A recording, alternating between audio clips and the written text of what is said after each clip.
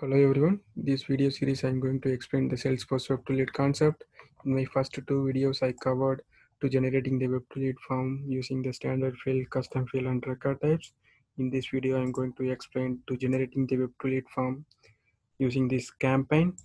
Along with I will show you what are the places we can check the standard Salesforce object and fields information. Let me go to my developer account, generate a Web-to-Lead. Before generating the Web-to-Lead, let me explain some basic info about the campaigns. So campaign is one of the Salesforce Sales Cloud features.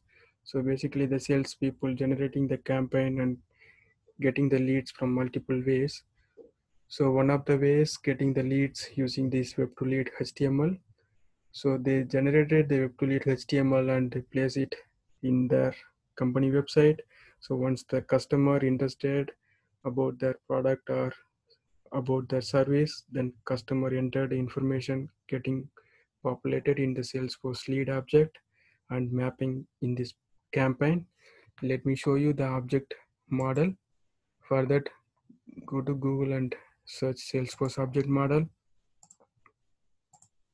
and click the data model. From there, we can see the ERD diagram for the Salesforce standard object. I will show you.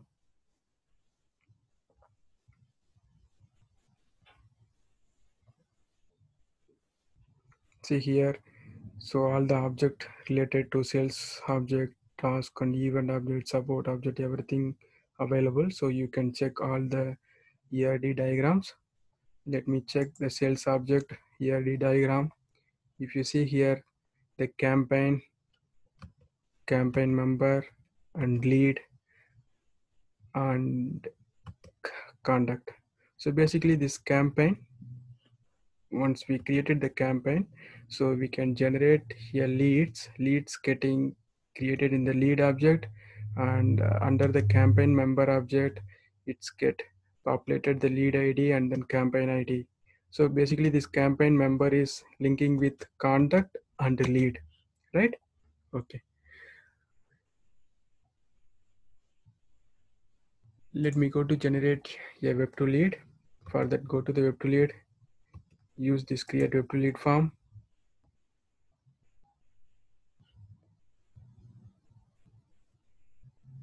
From the available fields,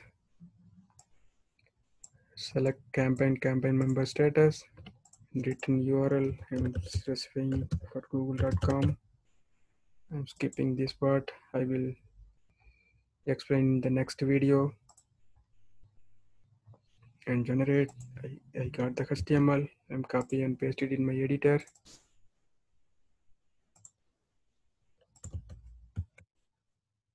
Saved as a web/campaign.html file. If you notice the action URL for web2.salesforce.com, the user entered the input is posted in this particular form, and this is the OID for my Salesforce account ID, and the fields.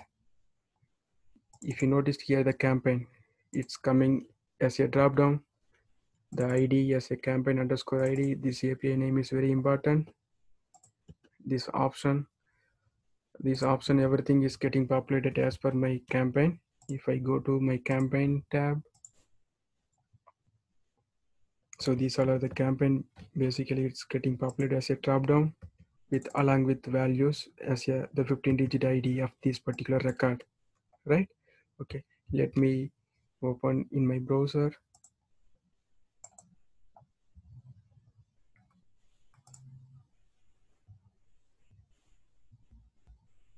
So basically once it's generated as a web to lead HTML, then they place it their company website to get the leads from the customers.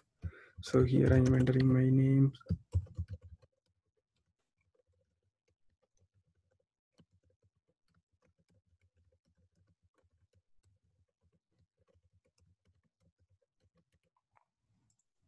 So here the campaign, I am selecting this April 2020. I submitted, right? It's getting posted and returning back the google.com, which I'm specifying the hidden field as a written URL, right? Let me go to my leads tab.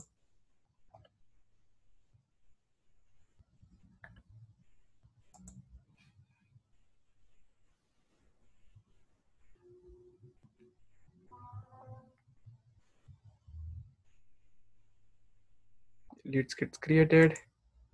Let me click this particular lead.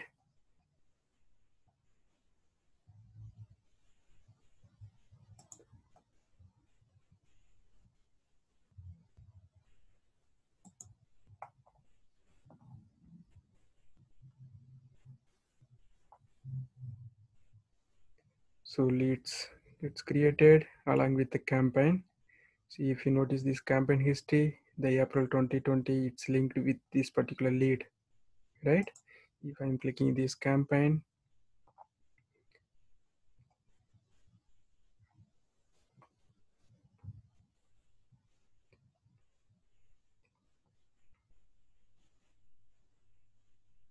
so basically this is the campaign.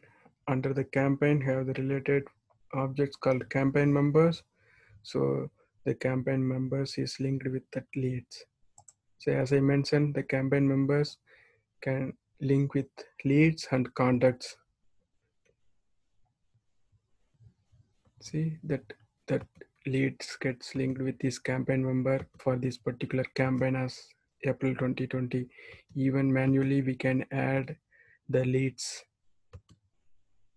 also contacts, right? So for another use case, instead of selecting the campaign from the drop down, so we can set the specific campaign also.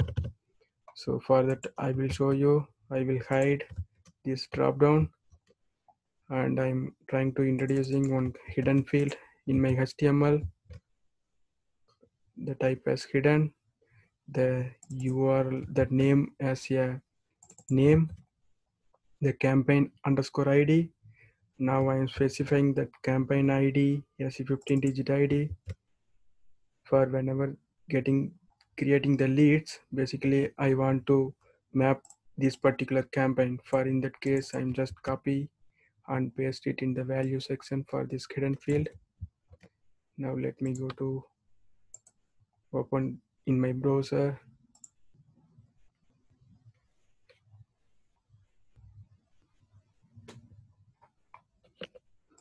I am entering last name.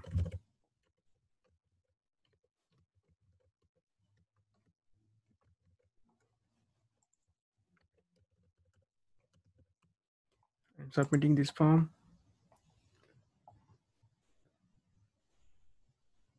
Let me go to my leads tab.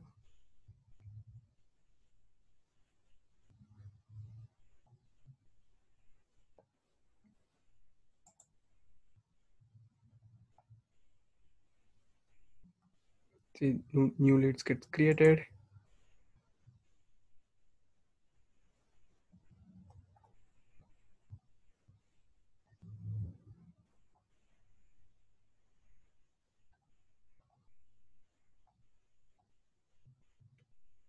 And it's linked with that DM campaign to top customers, right? Yeah. Let me show you that schema structure for the object model from the schema builder. So for that, go to the setup.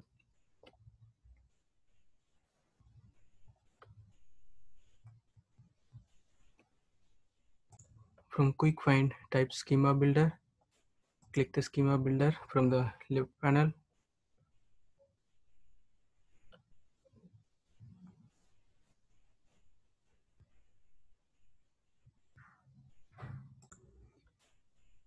From this object menu, here you can select the standard object and custom objects and even system objects. So basically these are the system objects. Okay, let me go to select the standard object. From the quick find, I will search campaign member and lead contact. Right.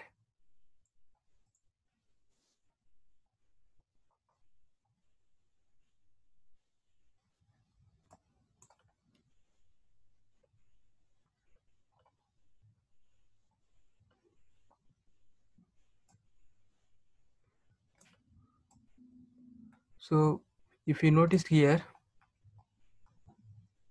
the campaign is a main object and campaign member is basically a junction object between contact and lead. So basically the campaign member getting the lead information or contact information with campaign ID, right? So here using the schema builder, we can check that object model. Even you can check Google type Salesforce campaign object fields. Click these campaign fields, from where here we can check all the field information related to the specific object level. So for this Salesforce article, it's list out all the standard objects. From there we can check all the field information with the relevant data types for these fields and all. See here, it's list out all the campaign related fields, the campaign member fields, everything available. Even developer console also you can check. Let me go to my developer console. For that, the gear icon, click the developer console.